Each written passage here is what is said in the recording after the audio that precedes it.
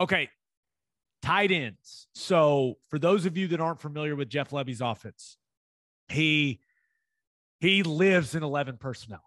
So he plays with a tight end on the field. Now, going back and watching his offenses at Ole Miss, he stays in 11 personnel a lot of time. So that means one back and one tight end. But he will also get in some 10 personnel, meaning one back, no tight ends. But he will also get in 12 personnel, meaning one running back, two tight ends.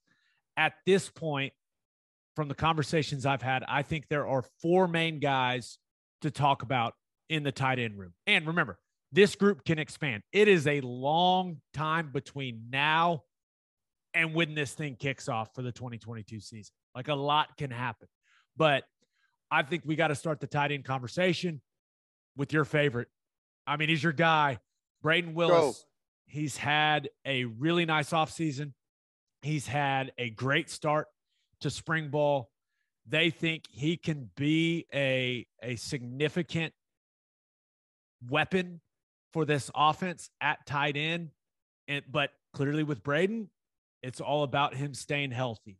But he has done everything the staff has asked him to do, everything the new strength staff has asked him to do.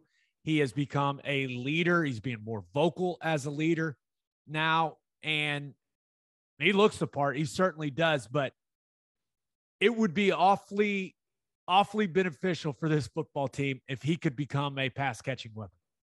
Yeah.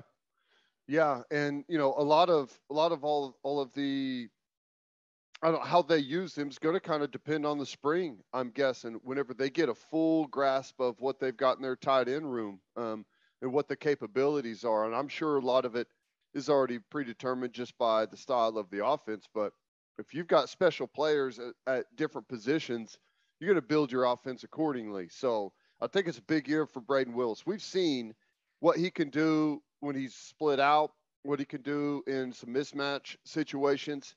He's a gritty, tough blocker at the line of scrimmage. So, no, I agree. I think it could be a really big year for him.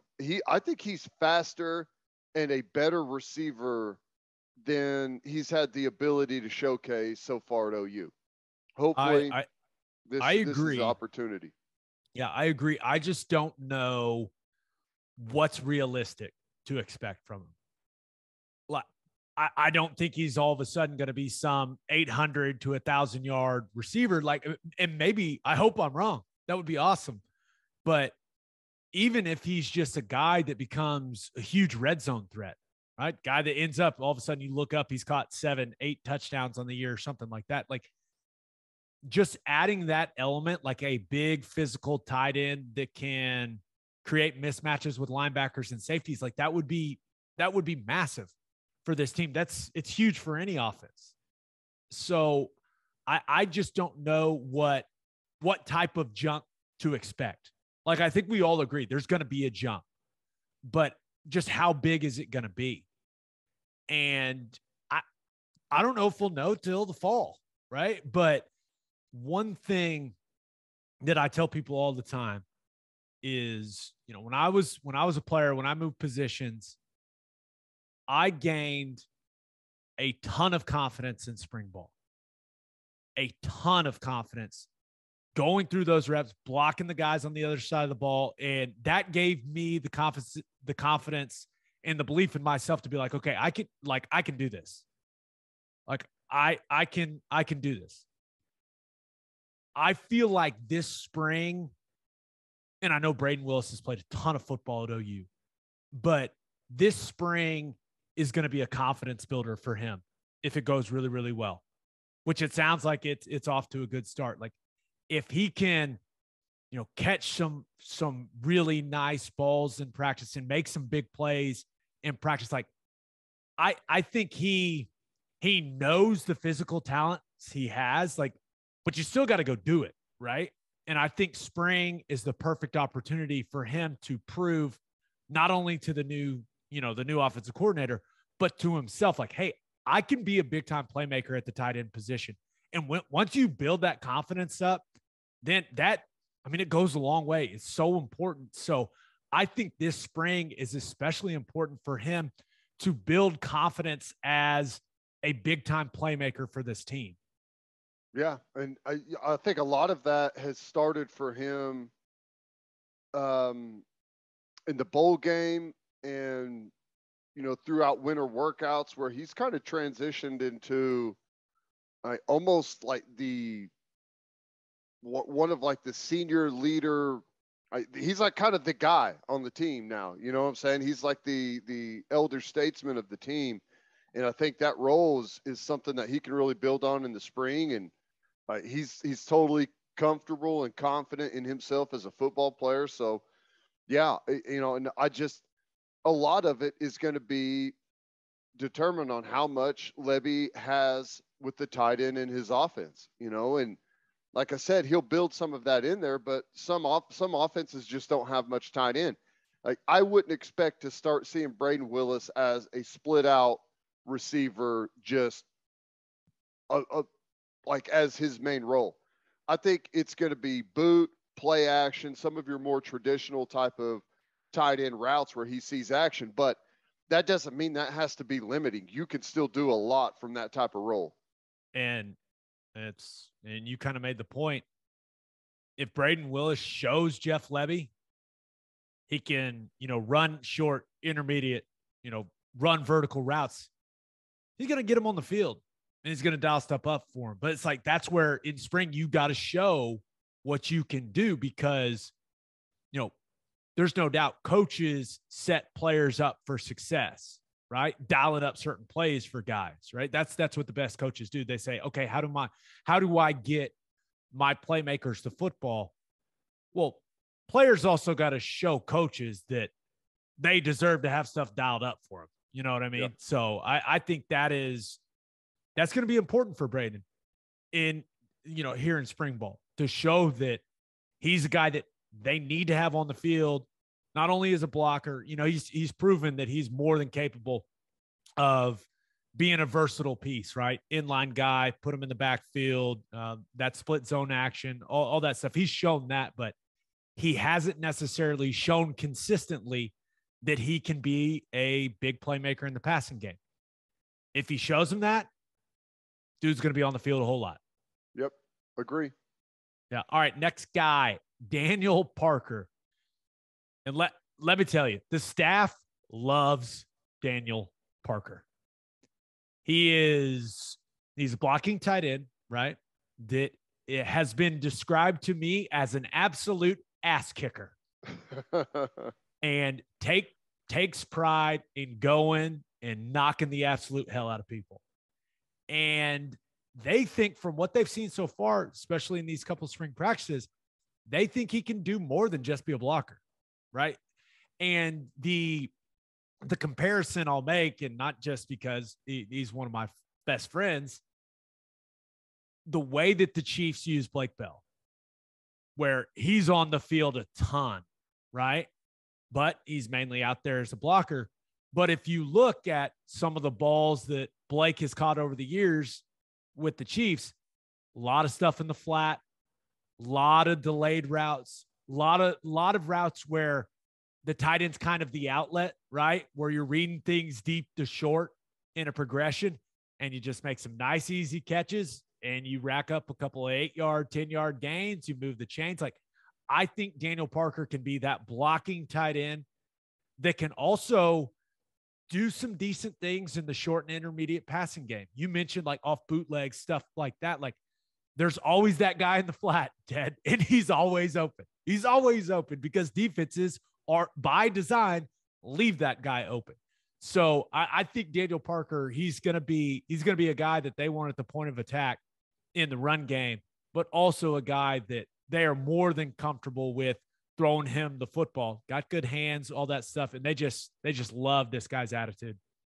Yeah, and as much as we know Levy loves to throw the ball deep, whenever you have deep route progressions that run the entire defense off down the field, and you got a tight end that's sitting there in protection, either they've pancaked the guy that he's blocking with the tackle, or someone dropped into coverage and he hangs and waits, and quarterback still got the ball, just natural little step outside a little bit, and and catch that flat and be the outlet. And those plays can turn into, like you said, big time plays that keep the drive alive, move the chains. And I just love that it sounds like there's going to be a heavy emphasis on running the ball physically. And when you have, like, Brayden Willis he's not I don't want to say that he's not a big tight end. I mean, he's got good size to him, but he's not like a physically imposing blocker. He's scrappy as hell as a blocker, but not physically imposing. But when you have two guys that kind of have that type of mindset whenever it comes to blocking, that's a weapon, man. When you could dominate the edge of a defense with great tight end blocking, that makes it really tough. If you can't win the edge, you got problems. Big problems. Big problems. So, yeah, it'll be interesting to see, like, if Daniel Parker turns into just some kind of dominant guy there blocking on the edge. I mean, how much 12 personnel is Jeff Lebby going to get in? Because if a guy if he's earning his way onto the field, like that's where offense coordinators, they're going to put their best players on the field. Like, how do I get my best 11 on the field as often as I can? If Daniel Parker turns into one of those guys, it'll be interesting to see, what kind of personnel breakdown, like what percentage they're in 10 or what percentage they're in 11 or 12. It'll be really interesting to see how that goes. If they feel like Daniel Parker's a guy that just needs to be on the field quite a bit. Well, if you're 12 personnel and you've got and we talk about this a lot about the benefits of having guys that can do multiple things. Like, if you're 12 personnel and you got two tight ends and they have the ability to absolutely mush you at the line of scrimmage whenever they're in a pair on one side, you got to get out of nickel and you got to get in base, and you got to have an extra backer in there. Well, guess what happens when the extra backer jogs onto the field? Now you're at 12 personnel, but you're split out, and that extra backer isn't up there winning the line of scrimmage like he's intended. He's out there covering Brayden Willis in space. So that matchup ends up going back to the offense. So my guess is if 12 personnel can be that dangerous of a weapon for Jeff Lebby, he'll stay in it all day long if they can win the line of scrimmage and force defenses to try to adapt. Yeah. Kaden Helms, 6'5", 221 freshman. And I think he can help this season. I do. From everything I've heard, it sounds like he can be a weapon in the passing game because this guy's got size. He is an athlete, and he can be an absolute mismatch with linebackers and safeties. Now, of course, he's a freshman, right? He needs to add weight. He needs to add strength. But he is a big-time talent. And one thing that I was told that I did like hearing was, like, he is, he's a weapon in the pass game, and he is going to be – they think he's going to be really damn good down the line. But that's awesome. He's also not afraid of contact, right? He will get in there and mix it up. So I do think Kaden Helms is a guy that, with his skill set, even as a young player, where he's got a big frame, and there's certainly room to grow, room for gains there. But I just think he's going to be too talented for him to not be on the field some, just as a pure threat in the passing game. Yeah, right. And to have young guys that can step up and physically, now remember, these are early arrivals, so supposed to be in the spring semester of their senior year. Right? The fact that they can step in there with the big boys on the line of scrimmage and not be worried about getting in there and hitting somebody, having some physicality to them, that's big. And I don't know how quick he'll find his way on the field.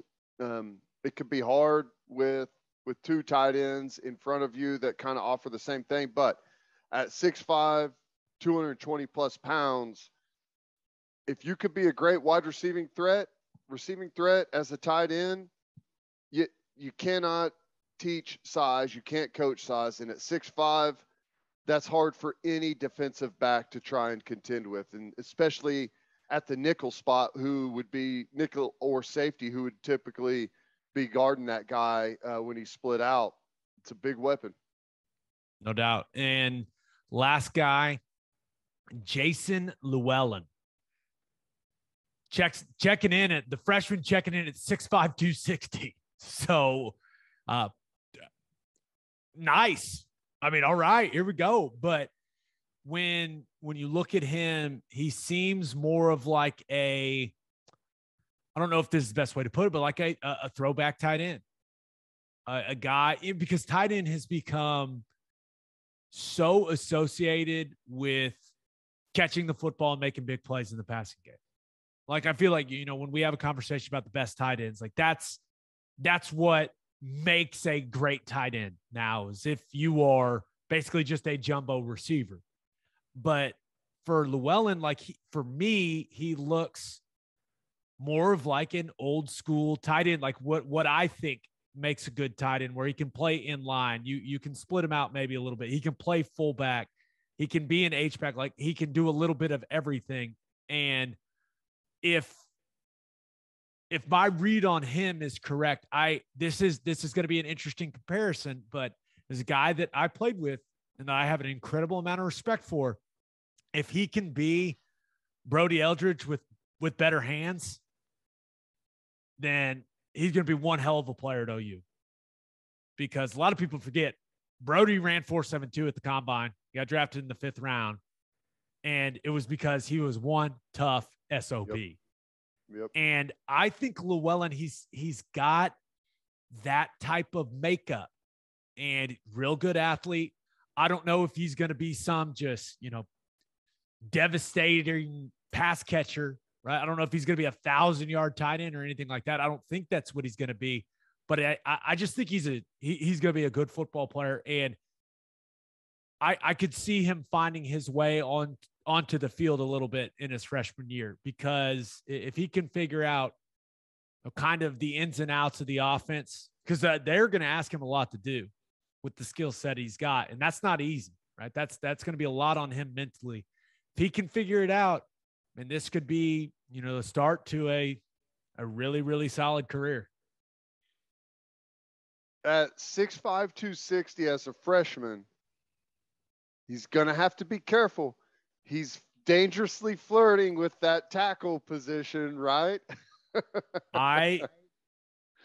From experience, I would say, yes, keep that weight in check, Jason. And if you prove to be a very good blocker, just know that the conversation will be had. Now, I don't know. I haven't seen the kid in person or anything like that, so I don't know how well he moves, how athletic he is. Just from his high school stuff, looks like a pretty solid athlete. But yes, if all of a sudden they're looking around going, who could the next center be? Oh, hey, Jason, what do you think about, hey, we want you to get maybe 270, 275, and then all of a sudden it goes up 280, 285. No, I don't think he's going to be an old lineman, but yeah, you never know, I suppose. Yep, that's the gigantic freshman tight end. Big dude. That's big. That's big. And if he maintains some athleticism, and that 260 is like a really good 260, like there's just not a lot of tight ends in the Big 12 of that size.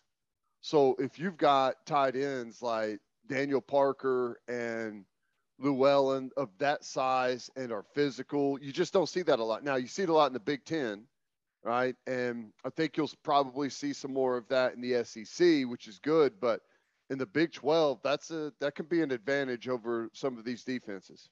Yeah. So we'll see how quickly the young freshmen can earn their ways onto the field. So that's definitely something we're going to continue to monitor.